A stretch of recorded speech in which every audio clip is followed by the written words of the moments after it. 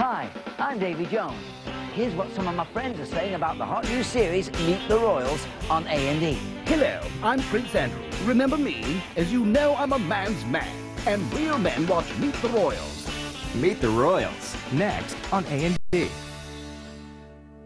The Royals are coming to America.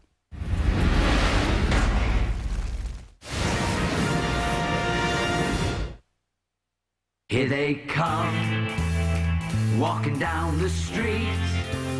They get the funniest looks from everyone they meet. Hey, hey, meet the Royals. They're nothing like you and me. Loaded with power and money, and chased by the paparazzi. Hey, hey, meet the Royals. Hey, hey, meet the Royals. Hey, Prince William, is this any way to prepare for the crown? Chopping wood, cutting up a chicken, scouring the loo? Oh, dear. Hey, hey, Davy Jones here. Have you ever wondered what's in a prince's job description? Now, I'll wager you never dreamed it involved cooking and cleaning. Well, welcome to Meet the Royals, where we take you inside the palace for a look at what blue-blooded life is really like. The preparation, the protocol, and the occasional polishing of a toilet bowl. Sometimes it's a royal pain, even if you're a prince named Wills destined to become King of England. I think every indication is that William is the man for the job. He's dashing, he's glamorous, he's charming. And I think that he himself will, in due course, become a bigger star than his mother. He may look like his mother, but he has the character of his father. His drawing power is incredible. I think partly because he appears so normal and so down to earth. He actually would prefer to be an ordinary guy who could lead an ordinary life. Sit back and behold the bouncing babe, all grown up and ready for action. A&E presents William, the reluctant prince, on Meet the Royals. June 21st, 2003. Guests arrive for the private celebration of Prince William's 21st birthday at Windsor Castle. And yes, that is a man in a lion suit. William decided he didn't want a staid party, he wanted a really fun party. So he chose an African theme, and all the guests came in these really wild clothes. William himself wore a long loincloth. The Queen was dressed as the Queen of Swaziland. I mean, it was quite far out for Windsor Castle.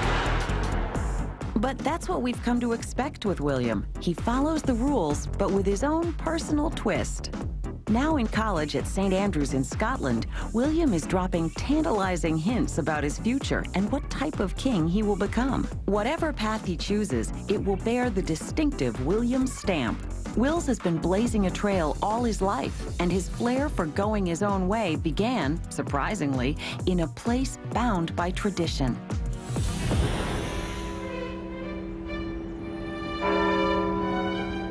Exclusive Eton College has been catering to Britain's upper crust for more than 500 years. 19 British prime ministers count themselves old Etonians. But no heir apparent ever attended until William started in 1995. This is where he spent most of his teen years, boarding with 50 other boys in Manor House. Unlike his father, who hated boarding school, William loved Eton. Maybe because he was a better student than Dad. His exam results were the best achieved by a member of the royal family since they started taking public exams 33 years ago. In between Shakespeare and Spanish, Wills was competitive. The prince spent time kicking around the soccer field for his house team. And William, who inherited Princess Diana's swimming skills, also played a mean game of water polo.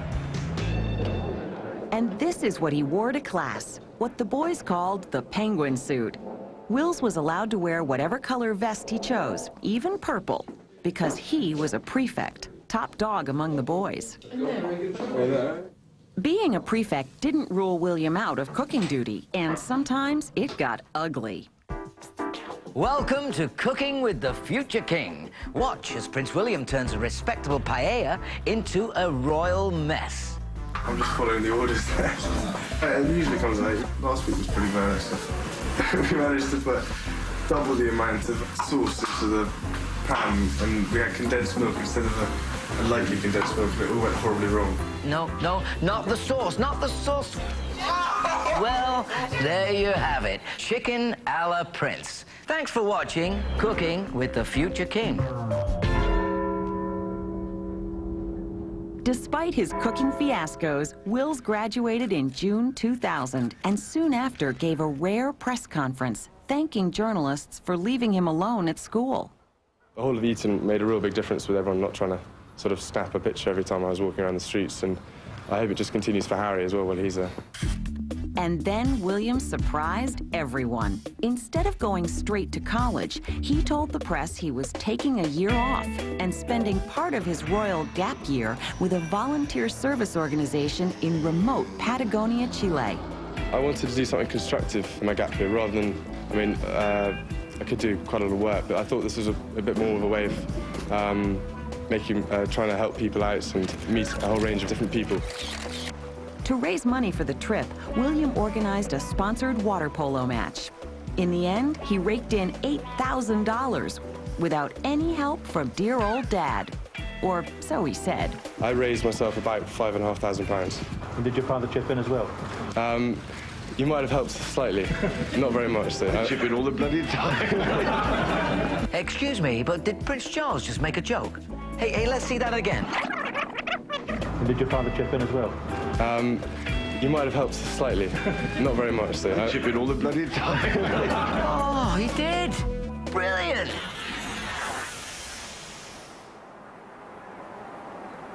William allowed a camera crew to follow him on part of his trip, giving the world a rare glimpse of the young man in some very unregal circumstances. La izquierda. Like practicing his high school Spanish.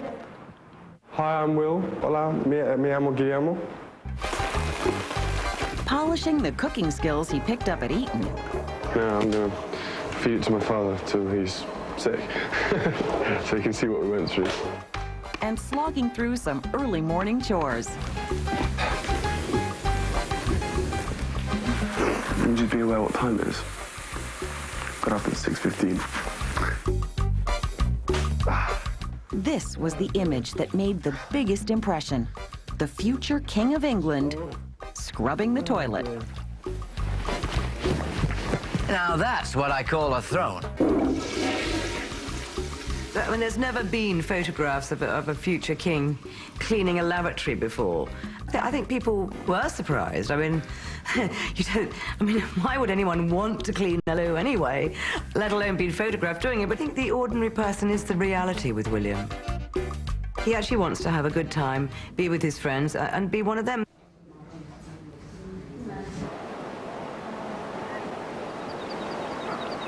We actually got a talk of William's coming, don't call him Your Majesty and don't call him Sir, just call him Will. Thank you very, very much. To be honest, I wasn't that bothered really. So he's just a person, isn't he? He's nothing. Oh yeah, he's been born into the family, but that's all it is.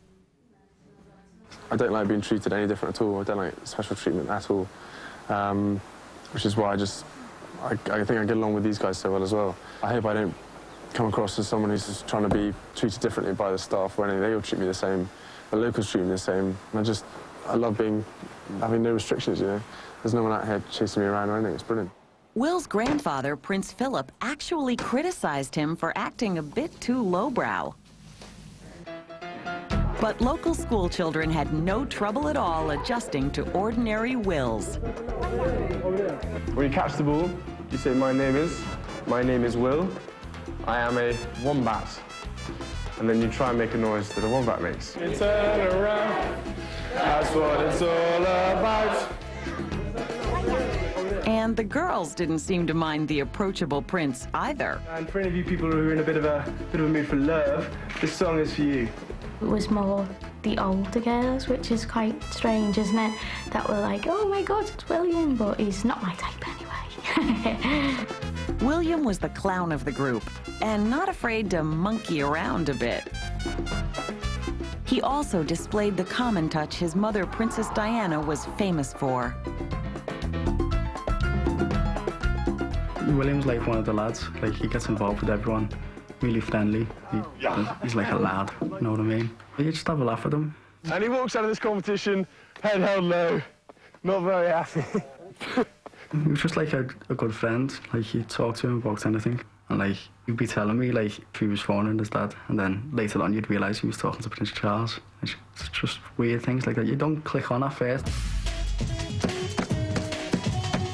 The trip to Chile was a welcome change for William, but only a temporary one.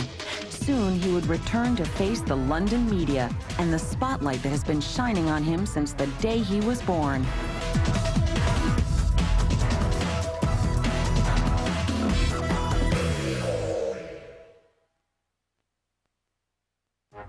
Tomorrow. Hey, welcome back to Meet the Royals here on A&D. When it comes to titles, the Windsors have them in bucketfuls. Prince William's full title is His Royal Highness Prince William Arthur Philip Louis Windsor of Wales. Now, when he turned 18, he got his own coat of arms, complete with waving lions, a unicorn in chains, and a heart with knockers. The perfect gift, really. The man who designs the royal crest also has a brilliant title, the Garter Principal King of Arms. Sounds good, yeah? But the pay is bloody awful. The poor fella's only on about $79 a year, but don't worry, it's all right. He's got a day job. And these royals, they drive a hard bargain.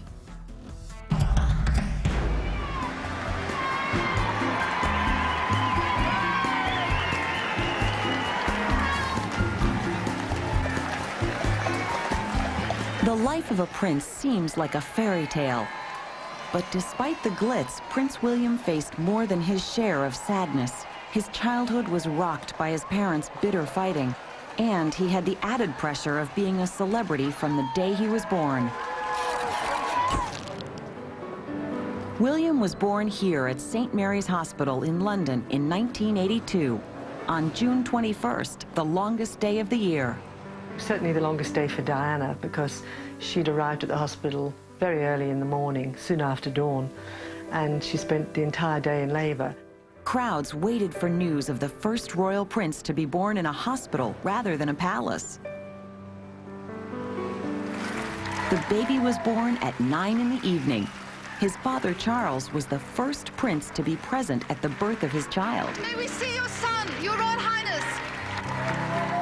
Just 1 day old, the tiny Prince William went home to a doting mum.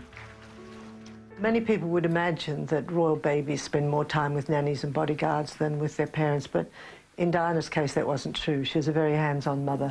She was a very doting mother, and she wanted to be the main figure in her children's lives. The couple went to Australia and New Zealand in March 1983. Taking the prince was a complete break with tradition. It just wasn't done, but Charles and Diana did it anyway. There was much debate before the trip about whether he should go and whether he shouldn't. But I think that she was so determined that she wasn't going to leave him that, you know, she won. When Diana paraded him for us, I think it was in Wellington, it was a wonderful occasion because there he crawled. Diana was so proud, and that's where we first heard Prince Charles call him Wills. Wills. In England, the family lived in London's Kensington Palace, occasionally showing off their son to photographers. Even as a toddler, he was Prince William, superstar and fashion plate. They came in with little William, and he was all dressed up in a navy blue padded all-in-one suit that had ABC written on it. And he was very blonde and looked very different from a few months before. And I remember it sort of started to trend for those baby suits. You know, this poor child, even at that age, was a fashion trendsetter. Camera, that's right. Like most toddlers, William thought the cameras were pretty cool. He just started to talk, and amazingly, he was very interested in the cameraman. And he was looking in the camera, and the cameraman was showing him the pictures. But the most striking thing about that day was William scratched his head with his left hand, which prompted a very, very sharp-eyed reporter at The Sun to say, I bet you he's left-handed. Royal Flash. Prince, left-handed.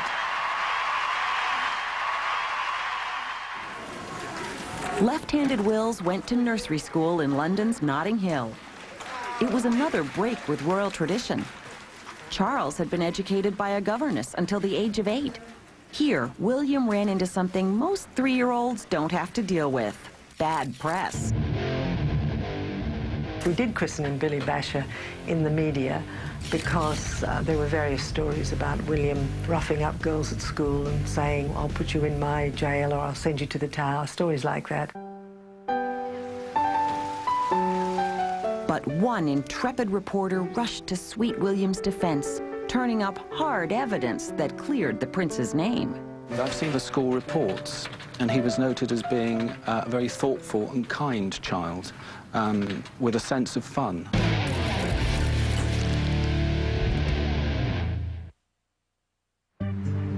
The royals, joined by Prince Harry in 1984, looked like a perfectly normal family with a couple of rambunctious boys.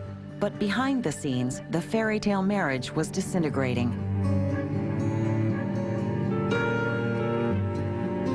Tabloids reported that Prince Charles had rekindled his affair with Camilla Parker Bowles, who he'd known since 1972.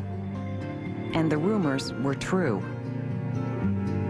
When it started to go wrong, publicly, they behaved perfectly. It was only the rumours you heard. She was having an affair with this person, and Prince Charles was seeing Camilla again. And you didn't really want to believe it because publicly, they were putting on a great show. Charles had moved to Highgrove House, the home he'd bought before he married. Meanwhile, Princess Diana continued to live at Kensington Palace with the children. The princes saw less and less of their father. Diana would come down to Highgrove and take the boys to bed so that Charles, who was supposed to be seeing them, didn't get close to them. She would alter weekend arrangements so that Charles was supposed to be seeing them, he didn't get to see them. And after a bit, he got used to this, and he was effectively pushed out of parenting his own children. And Diana's overt displays of affection made Charles look like a cold fish. Take this reunion with the boys after an official tour. She arrived on the yacht and sort of dismissed all the protocol and just flung her hat off and ran down the deck because she saw her boys and they were there hugging each other like they hadn't seen each other for years. Of course, there was press bias as well. People saw the picture of Diana cuddling her boys, but not the one that followed where Charles is just as affectionate. Harry and William are very, very close to their father.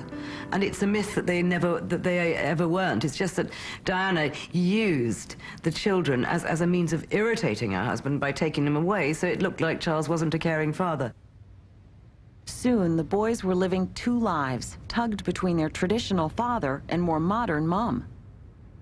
The time that William and Harry spent with their dad has been more of a traditional time. You know, the sort of pursuits that you associate with the royal family, the hunting, the shooting and the fishing, the country ways. Time spent with Diana was totally different. She took the boys to theme parks and fast food restaurants, worlds away from the palace. One of these outings led to another confrontation between young William and the media. On a skiing holiday to Austria in 1991, William was humiliated by the press. William and Harry were both learning to ski, and they were still sort of fairly novice at it at that stage. And we were on the nursery slopes. We were allowed to photograph them for 10 minutes, going up and down, up and down. Harry took to it immediately. He fell over, he got up. He carried on, smiled, and was skiing within a day, I think, of starting his first lesson. Every time William fell over, he was moaning, and he was wimpy, and he was crying, and the policeman was trying to console him, and there was headlines, Willie the Wimp. Only 8 years old, William was crushed. But there was worse to come. Oh, go on, Charles. You've got to talk to him. Yes, all right. I'm not one to shirk my parental responsibilities. What's his name again? Will. A satirical TV series called Spitting Image made fun of Charles, Diana, and their kids. Charles was played as cold and old-fashioned. William was an obnoxious brat. Will's shorts, old chap. Your old Peter wants to have a talk with you. Oh, eat my shorts, man. I'm on level 7 of a Transformerzoid attack. Sassy. That reminds me, I want 100 quid for some new trainers, innit? 100 pounds for some Bluesills? Yeah, they're Reeboks, man. They're, like, really bad. Well, if they're bad, then why do you want them? Smashing. Such negative portrayals hardened William's dislike of the media. And it only grew as he saw his mother chased by relentless paparazzi. There have been some horrendous scenes in the street in resorts like Lech in Austria where Italian and French paparazzi would descend on the children and start blazing away within inches of their noses. You started to see it spill over into the boys. You know, they'd start shouting out. You know, I remember one incident where William was shouting out from the hotel, "Leave my mummy alone." Most members of the royal family hate the media. They hide it very well, but they don't like the fact that they live under such scrutiny. I don't blame them. I mean, it's a horrendous life, but that's the deal. But over the years, Will's warmed up to the cameras. A little. On another trip to the mountains, he actually posed for a photo op. Yeah, it's good fun, thanks. Oh, yes, how nice. He clearly was more comfortable than he's ever been before in the presence of the cameras. And I think we saw there something of a turning point in terms of his relationship with the media. William saw his mother being chased down the street. I mean, he witnessed her horror and her fear and her loathing of being followed all the time. But he knows that's his destiny, and he's going to do it to the best of his ability. You're an idiot. Get this on camera. You forgot your boots. Oh my god, that's another classic. Here, borrow my ones that Mark has got.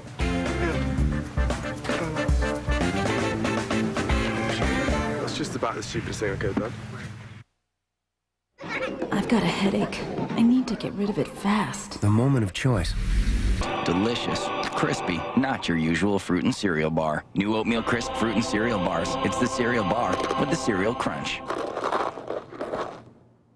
When we saw At Philip Morris USA, we understand that people want to know what actions we're taking on important tobacco issues. We'd like to show you some of what we're doing. We've voluntarily removed our ads from the back covers of all magazines and significantly reduced our magazine advertising. And we continue to be the major sponsor of the We Card program that trains clerks to check for ID to help prevent kids from buying cigarettes. To date, over 900,000 We Card training and resource kits have been distributed to retailers nationwide. And on our website, you can access the Parent Resource Center that offers practical information and advice from experts on how parents can talk to their kids about not smoking. You'll also find information on the serious health effects of smoking and links to sites that can help smokers quit. For more information, visit philipmorrisusa.com or call for a printed copy of excerpts from our website. Hey, meet the Royals! It's Palace P's and Q's, helping you mind your royal manners. We're dealing with a very touchy subject today, touching the Queen. Our own etiquette queen, Victoria Mather, says that that's rather bad form. Total no-no. The Prime Minister of Australia touched her round the waist. Absolute furore about her. I was amazed. But really, I mean, he put his hand round her waist to guide her through a crowd. You do not touch the Queen.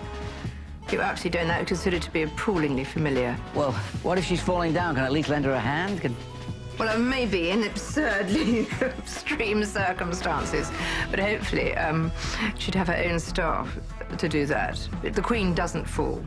What about shaking hands? Shaking hands okay? Is that all right? Yes, you can shake her by the hand. But you really should only shake her by 2 fingers. You're not supposed to do sort of incredible bare handshake like that and wring her by the hand, because she's got to shake hands with another 100 people. Poor woman, you know. Oh, yeah, poor Queenie. Oh, what a shame. Oh, let's all feel bad for her, shall we? I'm feeling bad right now.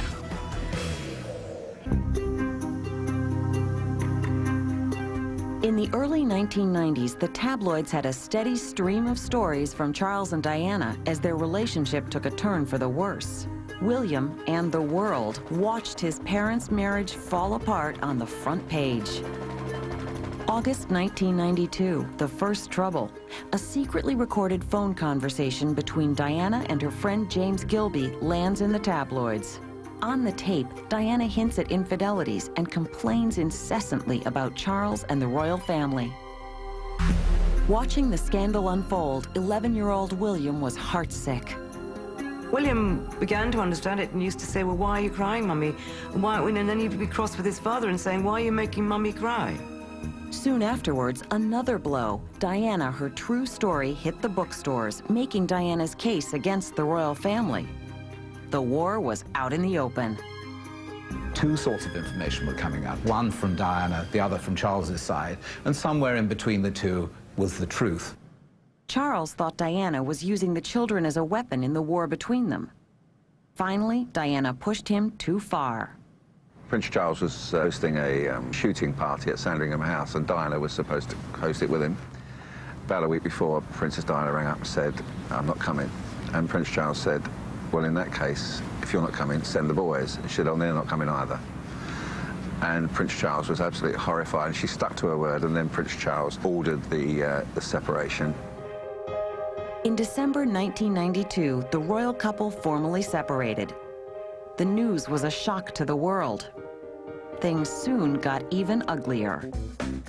Transcripts of a telephone conversation between Prince Charles and Camilla Parker Bowles hit the papers. The following year, Charles publicly admitted his adultery. See that his mother and father's life appearing in every newspaper, every television in the world. And it was, I mean, those interviews were paraded worldwide.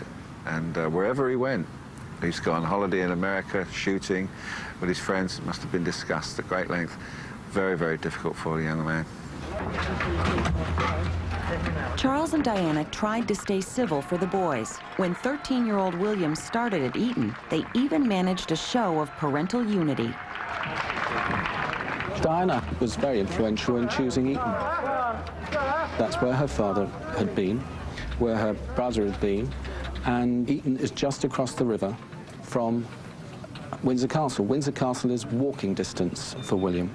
On the day William arrived, there was a big press gallery put up outside the house, and just hundreds of photographers and cameramen everywhere. The press had to get their pictures of William at Eton during his first 2 days. After that, they agreed to keep their distance, and William was able to settle into life away from the cameras. And what does any teenager want to do as soon as his parents are out the door? Party. But it's tricky to party when you're a prince. Soon after he arrived at Eton, William wanted to hit the popular Toffs Ball, the hottest ticket in London. The London balls were very, very popular for the people in the first year. They were, you know, very good fun at the time. We had an inkling that someone was coming along that was not your average person when the bomb squad arrived. But it wasn't until about 15 minutes before the party actually opened that we were told that Prince William was going to be coming. Word got out. Photographers crowded the area, hoping to spot Prince William surrounded by bodyguards. But the game of Where's William flopped. The prince just blended in with the rest of the crowd.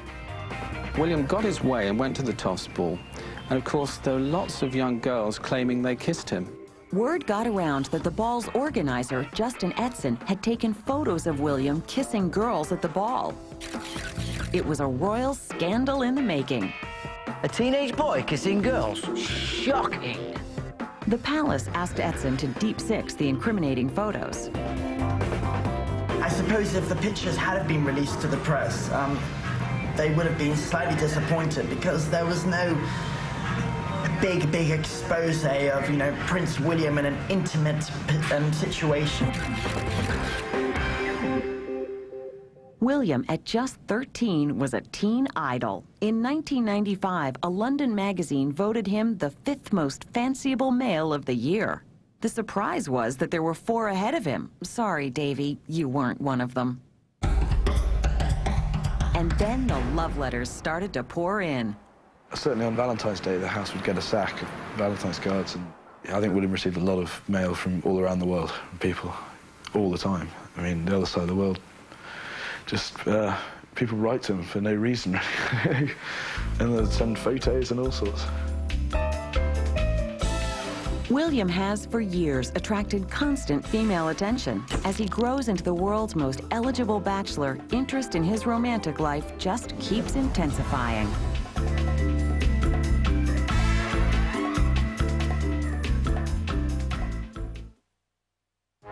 Tomorrow.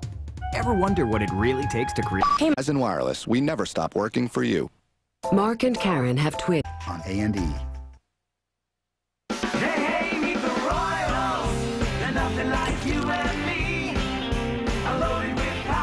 Are you back? Are you comfy? Good. Because Meet the Royals is ready with more here on A&E.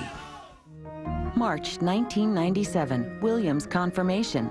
Charles and Diana made another awkward appearance together. Since the separation, Diana had developed a strong, some said overly dependent, relationship with her eldest son. Diana reportedly talked to William about her love life and asked him for advice on everything from boyfriends to charity work. Many people thought that Diana used William as her crutch, but I don't believe that.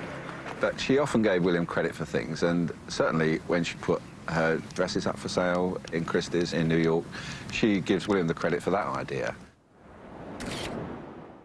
And William became increasingly protective of his mother as she was continually besieged by paparazzi trying to photograph her every move. You'd have photographers on motorbikes with walkie-talkies and things outside Kensington Palace. And as soon as she moved out with the children or on her own, she would be followed wherever she was going, shopping, to the gym, whatever. And the pressure began to build up. And William saw his mother being chased down the street. I mean, he witnessed her horror and her fear and her loathing of being followed all the time. So it must have affected him. As pressure built, Diana fled London frequently. The owner of Harrods department store, an old family friend named Mohammed Al-Fayed, suggested that she and the boys join his family on a holiday in the south of France. I say, come with me, no problem, you're most welcome. She checked with her sons, they loved the idea, arranged everything for them. Diana and the princes stayed in the Al-Fayed's villa in Saint-Tropez. It was on this holiday that Diana and Mr. Al-Fayed's son, Dodi, became close and later started dating. William and Harry went jet skiing and scuba diving off the Al-Fayed's luxury yacht. And after the holiday, William sent a warm letter of thanks. Dear Mr. and Mrs. Al-Fayed, thank you both so much for such an enjoyable week in France. I cannot tell you how much I loved it. And I am now very much looking forward to using my Harrods card. I hope you have a great time in Finland. Love, William.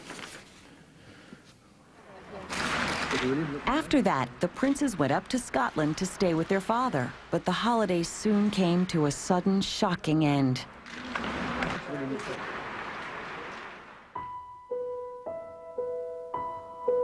On a Sunday morning in August 1997, William and Harry were woken and told that their mother was dead. She had been killed in a car crash as she and Dodi Al-Fayed were being driven through the streets of Paris, followed by paparazzi. At Kensington Palace, the princes were met with an unprecedented wave of sympathy. William! William! Thank you so much. Thank you. Oh, Thank you very much. When they looked at the tributes to their mother, and there were thousands and thousands, and there were people there and talking to them, and how they never broke down in tears, I'll never know.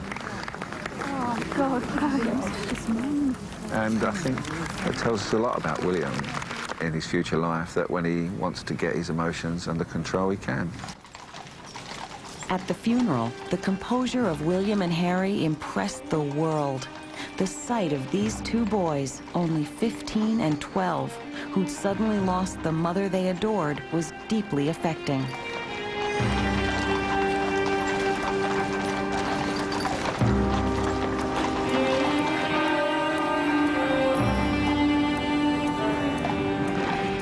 Westminster Abbey, Diana's brother Earl Spencer criticized the royal family for the way they'd treated his sister and made a promise to her memory.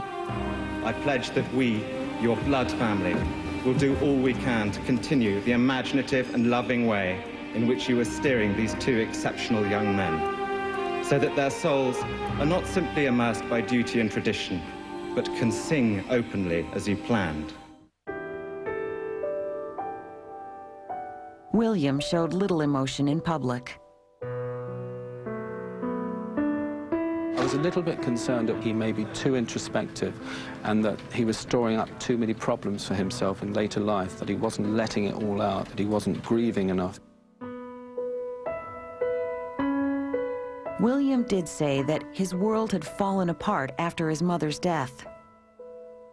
The hostility he already felt towards the press was exacerbated by the fact that the paparazzi were chasing Diana when she died.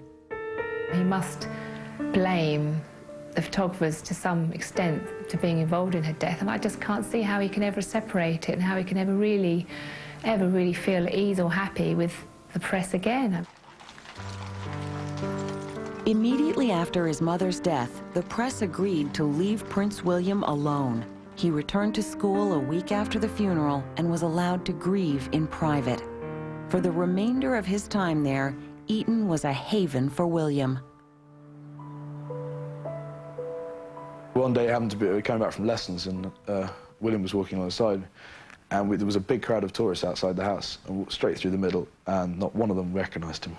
And they all, you know, it happened a lot. There was little recognition. People couldn't see who he was. Diana's death didn't mean the end of the turmoil between her and the royal family. Many see William as a bridge between the two opposing sides. We might see William almost having a sort of healing effect. There is still an element out there who are very quick to take sides, the so-called War of the Waleses. In a way, he represents the end of that.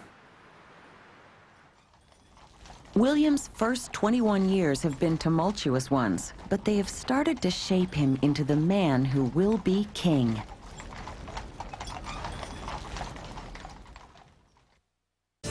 Hi there, I'm Liz West, inviting you to join me. Direct.com today. A&D Home Video proudly offers the program you're watching on VHS for only $24.95 plus shipping and handling. To order, call 1-800-423-1212 or visit aetv.com.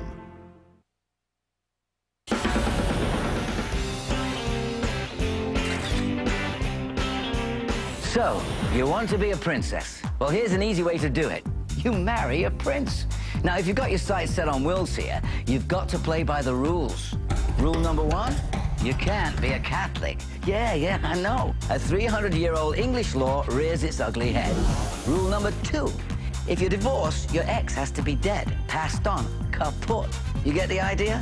Now, rule three, you need permission from the Queen and also Parliament. Thank bad old King George III for that law, put through after two of his brothers made secret marriages to disreputable commoners. I hate it when that happens. In 1964, the Beatles arrived in America to crowds of screaming girls. More than 30 years later, in 1998, another British invasion had a similar effect. This time, it was Prince William headed for a vacation in Canada.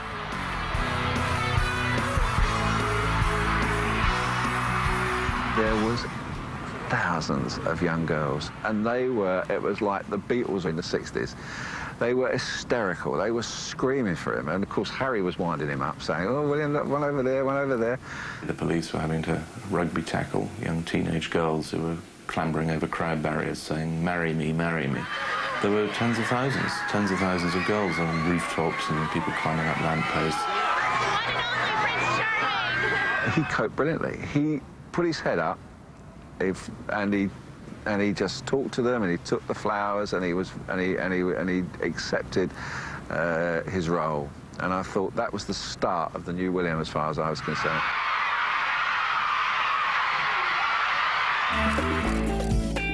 Nearly a year after his mother's death, William was coming into his own and gaining worldwide recognition as a bona fide babe.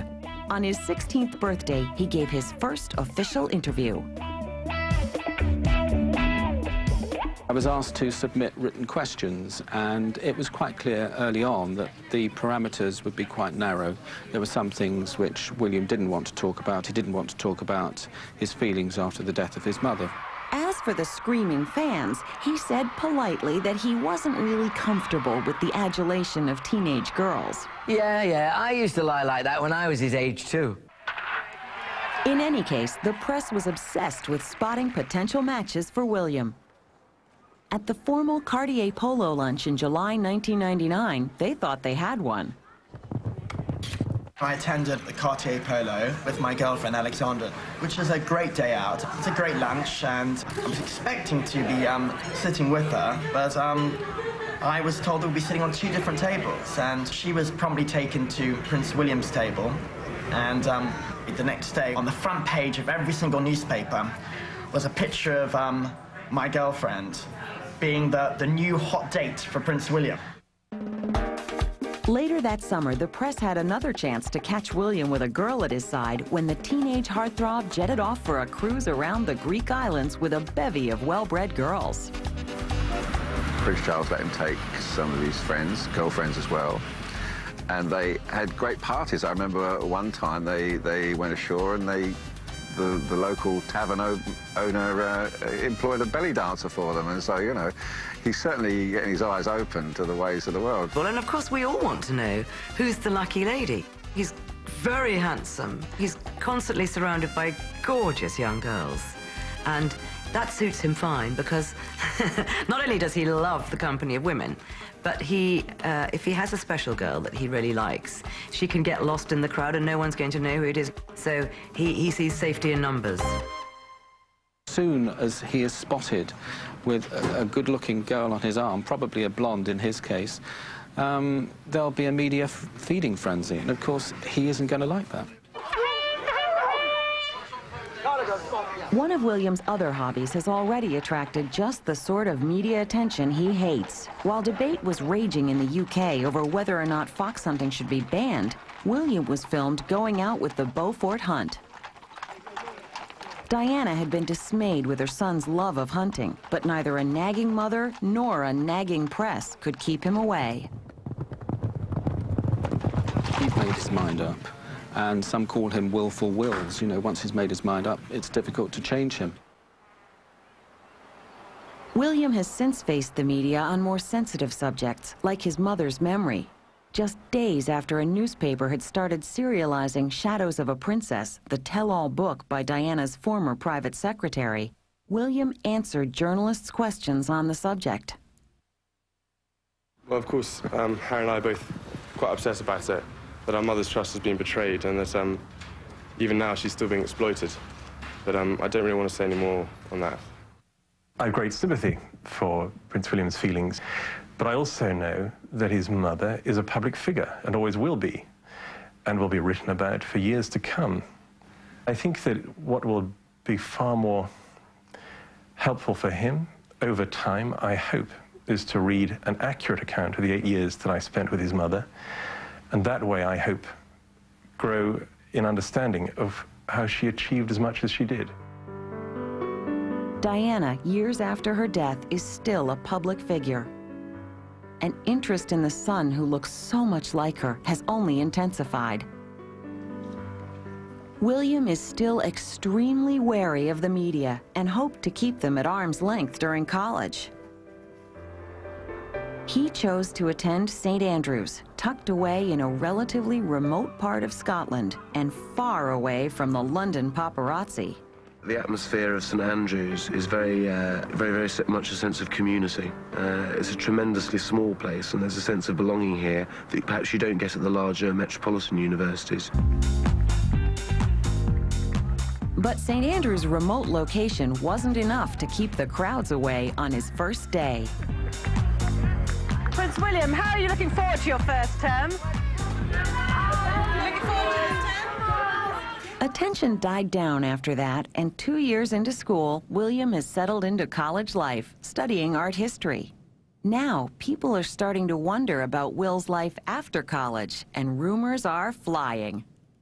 I suspect he will probably travel. He loves the wide open spaces of Africa, and I think he probably will go back there. He might possibly come and do a business course in America. He might go into the army, but he's not saying which. But I think he'll probably do all three. I think he will spend some time in the forces, he will travel, and I think he would very much like to come to America. Diana always said, and she told me herself, how much the boys loved America.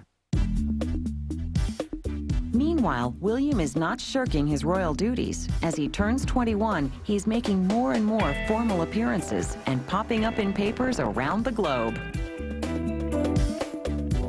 And while the royal image makers may not have been pleased with this appearance in the National Enquirer, his family is trying to ease him into the spotlight under the watchful eye of his father.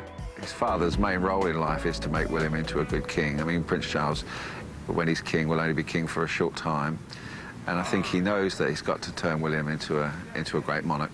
When William was about 15, he said to his mother, I don't want to be king. And she told everyone, she told me, she said, you know, William doesn't want to be king. Harry wants to be king. He said, William, it doesn't matter if you don't want to be king, I will be. And when William gave an interview for his 21st birthday, he was savvy enough to point out that he didn't necessarily want to be king, but he knew he would have to be king, and therefore he was going to take his duties very seriously. I think that with the prospect of this glamorous young man striding forth before us into our newspapers, we are going to be looking with optimism to the future of the British royal family. Well, Wills, it's decision time, eh? Hey, maybe you should come over to the States and star in a TV show. Well, it worked for me. This is Davy Jones. Whatever our young William does, you can be sure to find out all about it on Meet the Royals.